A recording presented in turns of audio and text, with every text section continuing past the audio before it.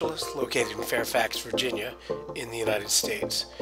This is a vitrectomy to remove floaters, otherwise known as an FOV.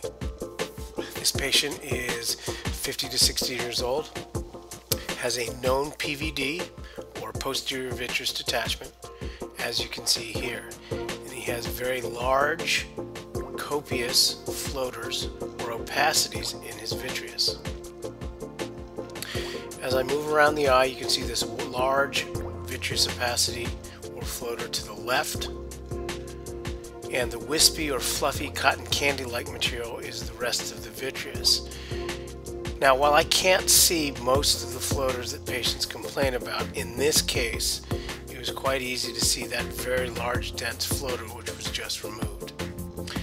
The idea of surgery is to go around and remove most of the core or central vitreous. The operation is easiest in patients who have had a PVD or after I create one. This is a case where I did not need to induce a PVD as one had naturally occurred, and this is common in the older age group compared to the younger age group where I can't see any vitreous opacities.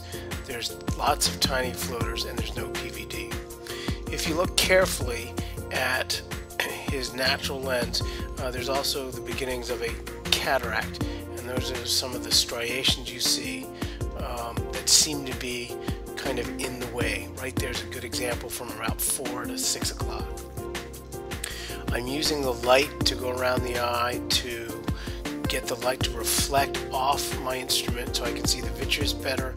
Here I've removed most of the vitreous, and now I'm checking the peripheral retina to make sure that I did not cause any holes or tears in the retina, a possible complication of vitrectomy. Retinal holes or retinal tears can cause a retinal detachment, and obviously we want to try and avoid those. As always, thank you so much to my incredible staff.